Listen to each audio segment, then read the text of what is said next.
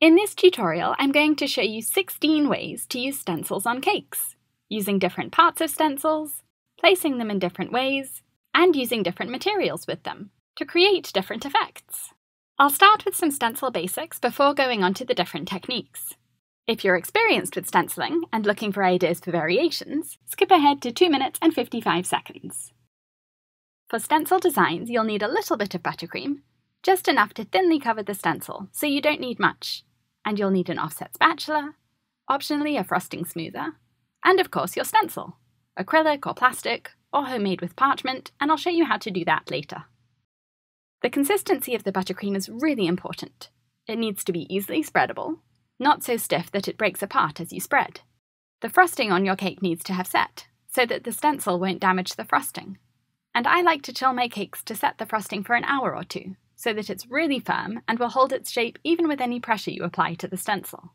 The cake should definitely not be frozen though. If the cake is too cold, or the buttercream consistency is too stiff, the buttercream will peel off with the stencil instead of sticking to the cake. I'm doing this on a very cold cake, with just a crumb coat as an example, and the consistency of the buttercream is fine, but since the cake is so cold, and I'm taking a long time to spread the buttercream on, the buttercream is getting cold while it's still on the stencil. So part of the buttercream is setting against the stencil instead of the cake. And when I peel the stencil off, you can see that although some of the buttercream has gone through the stencil and stuck to the cake, if I flip the stencil around so you can see the back, the side that was pressed against the cake, most of the buttercream pattern is still stuck to the stencil. It's important that the stencil stays in the same position while you spread buttercream over it, so that it doesn't smudge the design.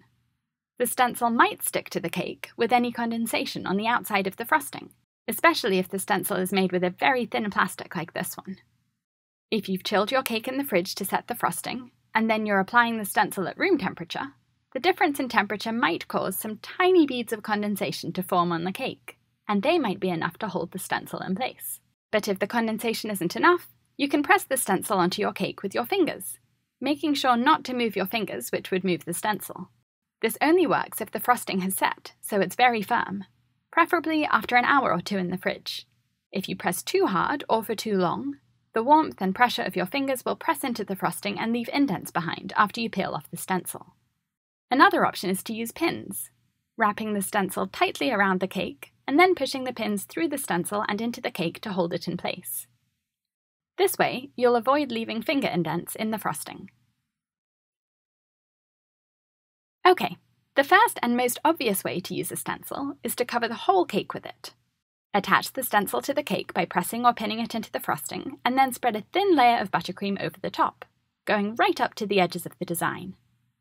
You can scrape off the excess buttercream with your offset spatula, or I find it easier with a frosting smoother. Scraping off the excess buttercream ensures a level design instead of a bumpy one. Peel the stencil off, and voila! The first section is done. To continue the design around the whole cake, you'll need to line up the stencil beside this first section. You should chill the cake before doing this, to set this section of the design, and once it's set, after about 30 minutes in the fridge, line the stencil up so that it continues the design beside the first section. The sides of your cake need to be really straight for this, otherwise the stencil will either warp, so that it's not flat against the whole cake and the design will smudge because the stencil will move around where it isn't pressed tightly against the cake, or the stencil will slope up or down the cake, so the distance between the bottom of the stencil and the bottom of the cake will change as you go around the cake. After lining the stencil up, repeat the process of spreading and scraping the buttercream and then peel off the stencil. You can touch up any smudges with a toothpick or your offset spatula, and if you're going to add any details, you can place them strategically to cover up any imperfections, and I'll show you some ways to do that later in this tutorial. You'll have to chill each section of the design before placing the stencil over the top of the edge to apply the design to the next section of the cake. To divide a stencil between the top and side of a cake, start with either the side or the top and line up the stencil to cover the area you want. Spread buttercream over it, scrape off any excess with your offset spatula or frosting smoother. And when you peel off the stencil, peel carefully so that you don't move the stencil, and angle it as you peel so that it curves around to cover the top of the cake, or the side of the cake if you did the top first. Apply the stencil design to the top of the cake next, spreading and then scraping. You can do this with a round cake too, not just a square cake. I have full tutorials for most of the cakes in this tutorial, and I've put the links for them in the video description below. And here's what the cake looks like with the stencil divided between the top and the side. You don't have to use the whole stencil to create a design. You can spread buttercream over certain parts of the stencil, like here where I'm only spreading it onto about a quarter of the stencil. Follow the same technique of spreading and scraping before peeling, and you can repeat this wherever you like on the cake. And since the stencil doesn't need to line up over the edge of the previous section of the design, you don't need to chill the cake in between the applications. But if buttercream goes underneath the stencil, you'll need to wash it before using it again, so that you don't smudge the cake with that buttercream. To be more intentional about which parts of the stencil to use, you can block off the parts of the stencil you don't want to use by taping parchment or wax paper onto the stencil to cover those parts up. This way, instead of spreading buttercream randomly over sections of the stencil, you're creating your design in advance, and then you can spread the buttercream over the whole stencil, and only that chosen design, which isn't blocked off with paper, will transfer onto the cake. Sometimes it's effective to layer a design by using a stencil several times over the same area, usually with different colours. After using the stencil on an area of the cake, you can use it again immediately in another area. Or if you want the design to overlap the part you've already stenciled, you should chill the cake to set the previous stencil design, before continuing with the stencil, so that you don't smudge the previous design. Here I'm using a bamboo stencil, and I'm layering it to try to create some depth in the design, so that it looks like there's a forest of bamboo rather than just a row of bamboo plants. I'm washing the stencil and then flipping it over to create a reverse of the design, so that not all of the bamboo is identical. After finishing with my first colour, I'm chilling the cake and then switching to another colour, and after finishing with this colour, I'll chill the cake again and then go back to my first colour, for more even coverage over the cake. If you're enjoying this tutorial, please click the thumbs up button to like it, and subscribe to my channel for new cake decorating tutorials every week. You can choose which parts of a stencil to use and where to apply them to create a new pattern, to make a unique cake design.